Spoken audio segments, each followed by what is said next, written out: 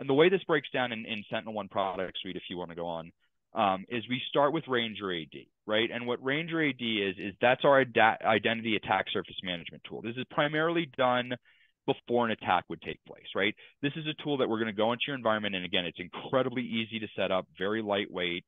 We install a single agent on a single endpoint, and that will scan the entirety of the AD environment, right? Regardless of the scale. And we will take those results and we will give you reports of what is out of security exposure policy, right? What could be used by an attacker, what objects are impacted, and how to fix them. And in fact, for a lot of those, we will actually auto-generate remediation scripts for you if you want, so the admins can go and fix it at scale. From there, we'll move into the Ranger AD Protect, right?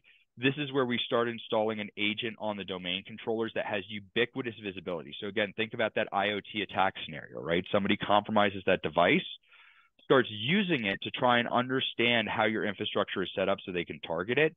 From the Ranger AD Protect perspective, we will be able to detect and even mitigate a lot of those reconnaissance queries and prevent attackers from getting access to that information.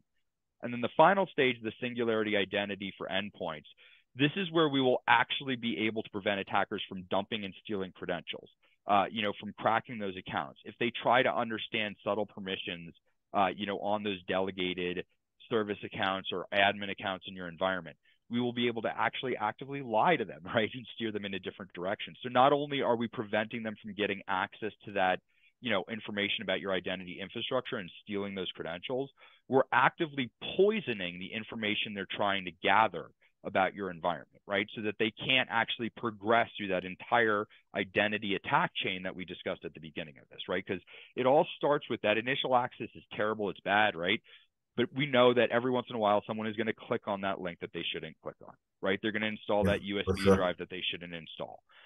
What happens next, right, is going to be that identity attack reconnaissance and credential dumping. And with this product suite we're talking about here for the Singularity Identity from SentinelOne, we're going to be able to prevent that entire chain from progressing past that initial infection, right? And any information that they think that they've harvested is going to be fake information that's not actually useful, right? So we're really dialing back the ability to control and protect against that kind of an engagement from when that nasty malware lands on a system all the way into the earlier phases that allow that to occur.